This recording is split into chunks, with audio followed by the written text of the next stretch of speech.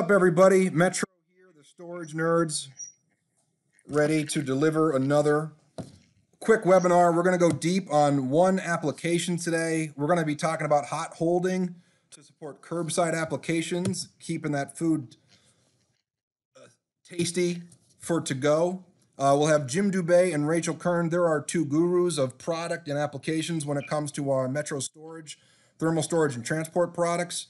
Jim is our Canadian native. Rachel loves dogs. I'm born and bred right here in coal country in northeastern Pennsylvania. All right, so last time we talked a lot about staging and pickup, the importance of staging. Rach, you can hear me okay, right? Okay.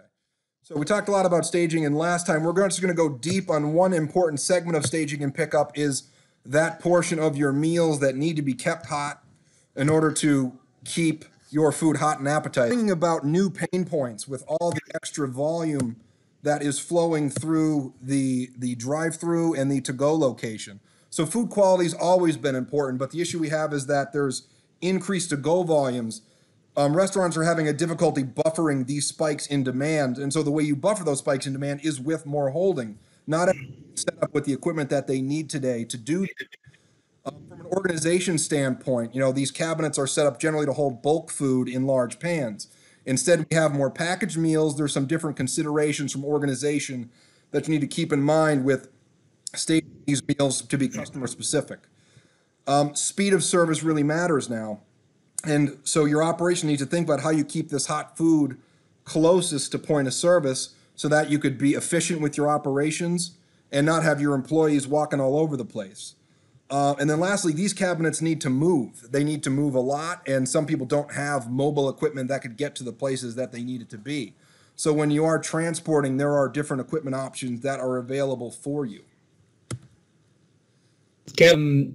Segments are adapting. Restaurants in particular, 100% to go right now, most of them anyways. And really, those with drive-throughs are in a good position to a certain degree, but they're still adding curbside and different things to manage big spikes to keep those lines moving. They're doing a lot of different things here. Many others are setting up curbside programs with, say, pop-up tents or similar to what Applebee's has done in the past. They're a little bit ahead of their time, obviously. But the kitchens are too far away to carry every hot order out to the parking lot. That Jim just mentioned. So in the picture there is a picking cart at Walmart, and most of the items that are picked within an order, they're not going to have to be held hot or cold. They could just be held at room temperature. But every order will have some hot and cold items on it. So that's why it's very important for staging areas to also not only have shelving, which you'll see in the next picture. That's going to be the main focal point of the real estate there, Kevin.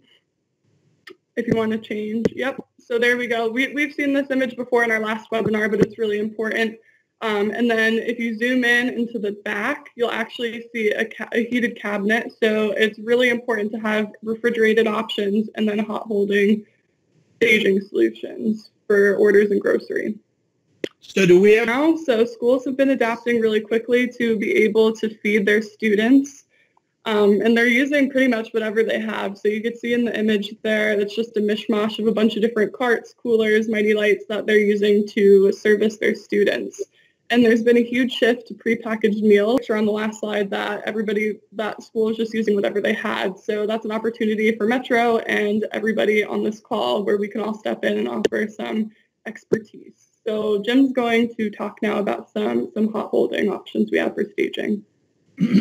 Okay, so we've got some various options for staging hot and cold food, but hot in particular, we got two real good options. Obviously, we have our holding cabinet line, and then as Jim Wallace was chiming in there earlier, Jim, thank you. He's always good to do that for us. We have our Mighty Light line. So just looking at cabinets, some of our C5 cabinets in particular, some things to consider. Why they do a good job with this is we have different size options to fit anywhere. The ability to roll them in anywhere and set up anywhere. These products are used across multiple segments for that purpose, whether it's a banquet facility or a school. They're rolling them in the cafeterias. The power options can be very important. So you'll most likely see the request for 15 amp of the lower wattage versions of most cabinets, so that you have that flexibility to plug it in anywhere. You know, for all our sales reps, kind of like transport, you know, you want to be able to plug it in where you can, sort of thing. And then one of the big things we talked about earlier was organization, and clear doors really help with that. They help employees visually identify orders. So you can see picture on the top left there, that cabinet.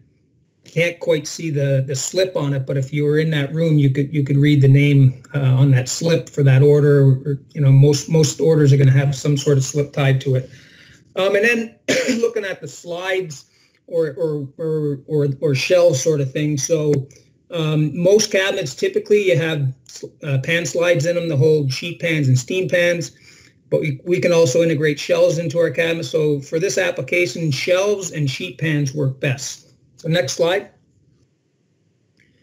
So shelves versus sheet pans. Shelves, what's really good about the shelves is they can hold anything. You know, they're good for pizza boxes, all different sizes. You can stack things on them, to-go containers, plated meals. They're also give you a lot better horizontal storage space. So you can kind of see in the top picture showing 21 inches across. That's the door opening. So you get that 21 inches, say, versus 18 on a sheet pan above it.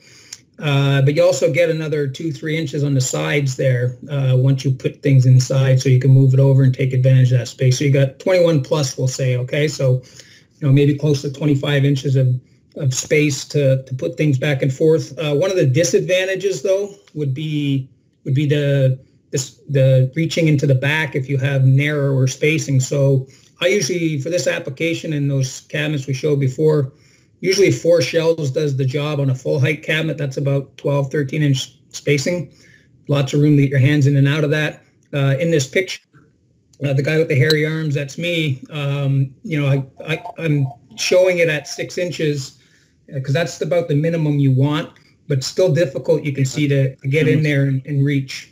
Okay. Sheet pan is it's like one of the most popular shelves in the kitchen, right? There's thousands and thousands of sheet pans out there. People use them constantly. And so it helps. What it really does is, you can see in this picture, this is only spaced at maybe 4.5 inches you can get the right spacing you need and just be able to slide that pan out and grab that last small item in the back. All right, so now we'll jump back to talking about Mighty Light a little bit. And like Jim mentioned, they're a really great option for hot and cold holding. They're really affordable. So whereas a heated cabinet's going to be a little bit more expensive, and then they also allow a little bit more versatility. So if you look at the stack that's on the screen right now, you could have hot food in the bottom and cold drinks in the top. So you could have hot and cold in one unit. And then it's mobile if you put it on a dolly, or you could also add heat to some of our smart solutions that we have on the next page, Kev. All right, so they're really great for curbside delivery and also staging. You could see them added to a few of our new units. So those are 2 of our new stations that we have available.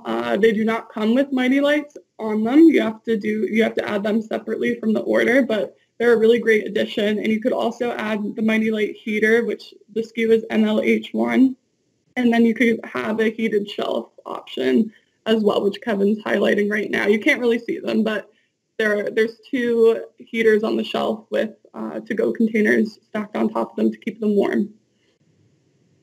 All right. We've been talking a lot about some of the hot holding options. We do have cold options as well. Our C5R series there, one of the most popular SKUs is C5R9-SB. So really great if you're doing cold staging. And then also our Mighty Lights. All right. And we have a really great promo that's going on right now through the end of May. It's an operator promo. So when a customer spends $1,000, they get some free Mighty Light product and then also we have some of these options they were actually just added to our website. So you'll be able to follow the links down there. Kevin has a little arrow saying click and click. So next Thursday is grocery, and then we'll go on with different topics in the coming weeks. And we're going to try to keep them narrow and focused on key applications.